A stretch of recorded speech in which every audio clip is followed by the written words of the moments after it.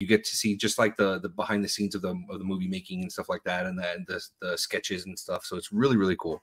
The third one was Tiana's Place. Oh, it was really good. Okay, they had some Really, soul really food in that spot. Yes, Some it was soul really good. food. It was really, really good. And then the last one was called Paulo. Paulo is a more of the higher end place to go ahead and eat. Yeah, that one was not included in the package, but Triton, Animator's Palette, and Tiana, that stuff was all included in there. So you can eat as much as you want from those places. Oh, and the last one was shit, what was the last one? It was a buffet style. I forget the name of it, but that was all right. The buffet style was all right. But yeah, it was really good.